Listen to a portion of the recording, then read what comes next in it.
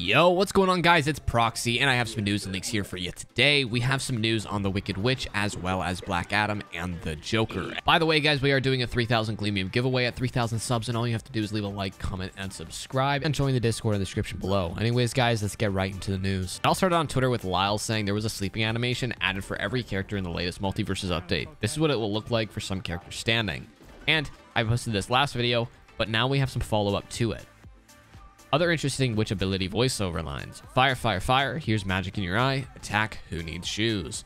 A voiceover line from the Wicked Witch to Velma appears to confirm that poppies are a part of her abilities, explaining that the recent sleeping animations, whatever you do, girl, don't smell the poppies, hashtag MultiVersus. People had this confused for the Joker, but I don't think it's the Joker anymore due to these voice lines confirming that, so Joker won't be coming in. Also said there will be timed boosts in MultiVersus for things like XP, Battle Pass points, gold, and possibly more, but nothing else is in the files for the servers currently. There will be small boosts too, which will last 60 minutes and count for a certain amount of games.